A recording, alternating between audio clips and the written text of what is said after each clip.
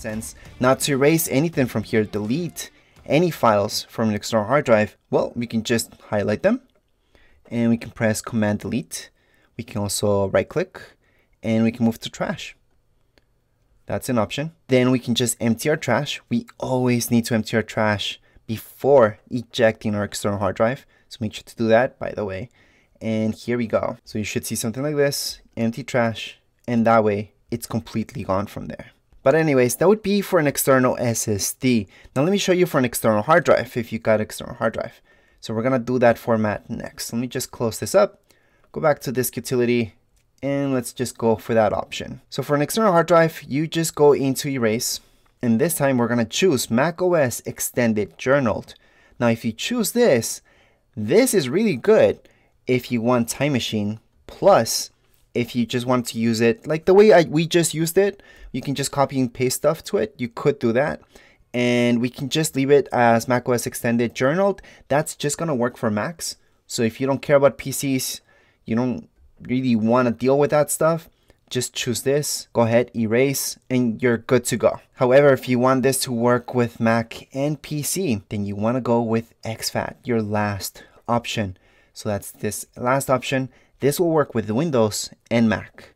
So I can go ahead and choose that. I can name this whatever I like, erase, and then I can do exactly what I just showed you a couple seconds ago. The exact same thing, copy and paste stuff into it without any problem. So that's the most simple form of using your external hard drive. Using it like a big USB drive where you just copy files over and just delete them from your Mac. However, if you want to use Time Machine, which is something that's pre-built into your Mac, and what Time Machine does is backs up everything. It does an actual backup of everything from your Mac, your programs, your files, everything, pictures, videos. Then what I would personally recommend is splitting up your external hard drive. So I'm going to teach you what that means and how you can get the most out of your external hard drive or SSD. So as always, we're going to choose this option. Just make sure it's partitioned. And then we're going to just select journaled. Don't worry.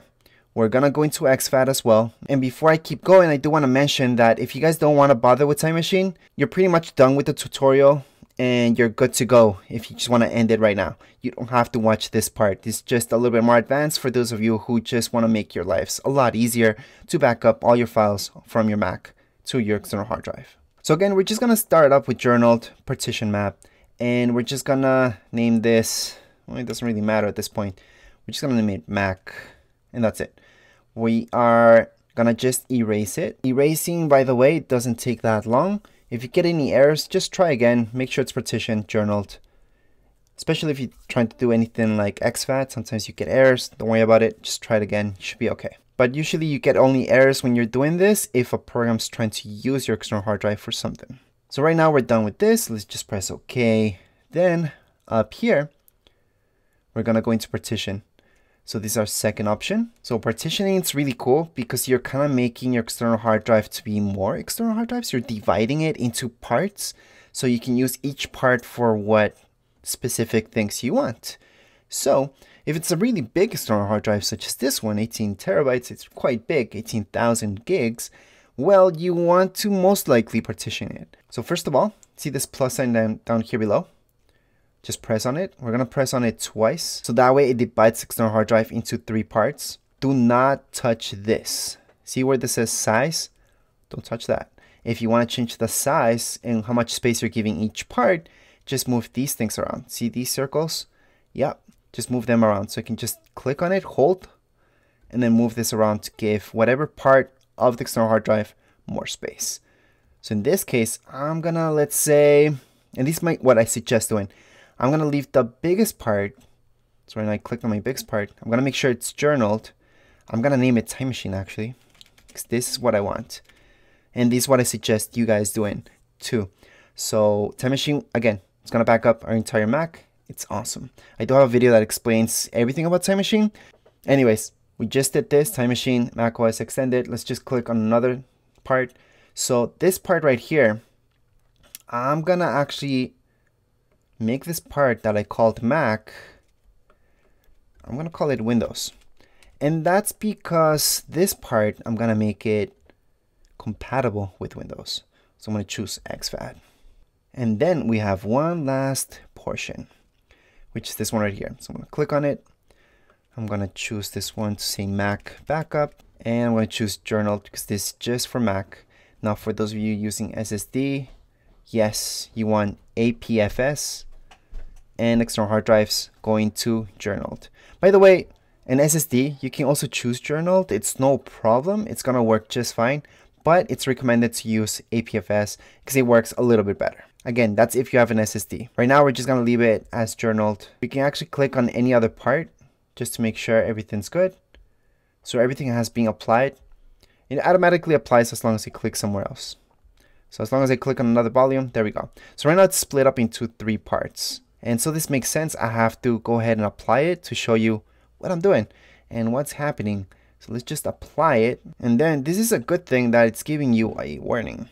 So because that's exactly what we're doing. We're erasing everything from within the external hard drive. So any data that's inside of it, whether there's files or anything, we're gonna delete those things, which again, it's a setup video, so it doesn't matter. Let's just go ahead and tap on partition. So here we go. It's gonna partition. So it's gonna split up our external hard drive in 3 parts. And I'm gonna teach you how to set up Time Machine, plus explain the other parts and why I made them. So there we go. Finally, it has done what it needs to do. Click on done. And here are my 3 partitions. And the biggest one is my Time Machine. Mac backup's pretty big, and Windows I left it pretty small. What does that mean? Well, you're gonna see what that means here on the side. Remember these guys? I used to have only 1. Right now it shows as 3 separate external hard drives. Although it's just 1. Here are the 3 partitions. So let me just explain really quick why I made 3. Well, Windows, if I open it up, I'm gonna transfer any files that I want to transfer between any Windows laptop and my Mac in here. So again, I'm just using this part of it just to transfer files between my Mac and a PC. Now Time Machine, on the other hand, we're gonna set that up in just a second, so I'm gonna show you what that is. And Mac backup, well, that's where I'm gonna throw any files that I want to keep forever and get rid of them from my Mac. So if there's any big videos or something, or a bunch of files that are taking up too much space on my Mac, I would just throw them in here, delete them from my Mac. I'm good to go. But hey, if you're running out of storage, you gotta do what you gotta do. And now let's take a look at Time Machine. So let's go back into this utility. We're gonna close it off, and I want you guys to look for system preferences. So this is how system preferences looks like. And if you can't find it down there on the top left hand side of your screen, you're gonna see that Apple logo. Click on it. Second option, system preferences. Under system preferences, you're gonna notice on the bottom, it's gonna say Time Machine. So yes, it's something pre-built into your Mac, and it's awesome. So let's just click on it. And this is something that you guys might not see on your Mac. Well, actually, you won't see on your Mac because you don't have Time Machine set up. I already have one Time Machine set up with another external hard drive, and that's why I have it here. However, what we want is to select a new disk. And that's all you guys are going to see. Just select disk. So go ahead, click on select disk. We're going to choose from available disks. So in this case, we have the one that we named Time Machine. So we're going to click on there, then click on use disk. And this is something that you will not see because I have another Time Machine set up, so I can go ahead and use both. It's gonna prepare my Time Machine, and then down here, while that's preparing, I want to show you 2 more check marks that you should have. Put on this check mark to show Time Machine in menu bar, and I suggest making your backups automatically. So put a check mark there as well. So right now you should be able to see your Time Machine right here. So what does Time Machine do?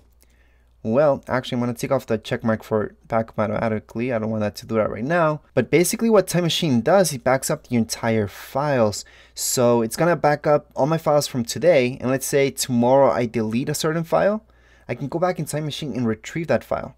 However, once Time Machine becomes too full, so let's say I took up those 10 terabytes that I have of Time Machine. There's no more space in Time Machine. It's actually going to start deleting old backups and making that way it has enough space to make new backups. So that's how Time Machine works, because it makes a backup every single day of all your files. So even files that you made today, if you made a Time Machine backup today, it will back those up, and let's say tomorrow you delete them, you could actually retrieve them from Time Machine because it already backed them up. And that's why what Time Machine needs to do once it gets too full is delete old backups. And that's why I told you guys to make this other partition where it says Mac Backup and just drag and drop any files that you want to keep forever in there. And why you may want Time Machine is actually to keep a backup, a constant backup of your Mac. Just in case it ever crashes on you or anything like that, you could literally take your external hard drive, hook it up to a brand new Mac and transfer all your information, and everything's gonna be just as it was on your old Mac. So I'm talking about software, everything, even your background, your desktop, how it looked like, your layout, the way that you organize your files in Finder, everything basically will be backed up in Time Machine. So that's why I personally suggest to always set up Time Machine. But of course you don't have to. You can just go the easy way and just drag and drop whatever files you need into your Mac backup. But if you also want a backup of all your apps from your Mac and everything else without you having to drag and drop anything, then just set up Time Machine as well. Quick note, don't worry if your Time Machine disk does not look like this. It could be another color, it could stay yellow like the other ones. It doesn't really matter. As long as you have it added here, then you're good to go. And remember I told you to add this Show Time Machine menu bar? Well, that means our Time Machine is all the way up here. So let me just scroll, click on it. I can see my latest Time Machine backup and I can click on backup now. So if you guys want to back this up right now, go ahead and click on it and then just let it run throughout the night if you have a lot of files. Anyways, hopefully this video made sense for you guys. And again, don't overthink your external hard drive. Just think of it as a big USB drive where you can just drag and drop files into it. And if you follow this video, you'll avoid any problems that you will have if you use the software that comes pre-built into your external hard drive or SSD. Anyways, as far as this video goes, we're all done. If you guys have any comments, questions, you guys can write down here in the comments area. Don't forget to subscribe and rate. Thank you.